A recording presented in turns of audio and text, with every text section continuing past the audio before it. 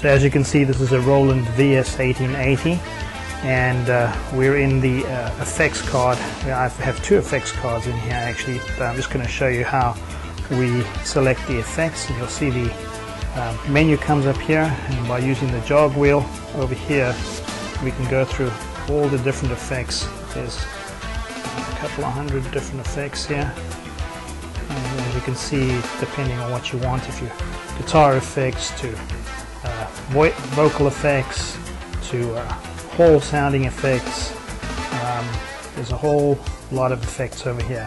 So all you do is, after you're done, you choose that, you would then execute that one there, and once you get to it, then you have a whole nother capability of actually editing that effect by using the card over here, I mean the jog wheel over here. So you can see this is a very powerful effects card, and you would be real happy using it, I'm sure.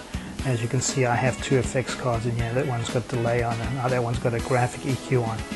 So if I push the effect 1, then I can link it to it and change it, or if I escape out of here and I go to the second effect, you can see I can edit the second effect there by changing all the buttons there. All I need to do is highlight each one of these things, and then I can change left channel, right channel, feedback.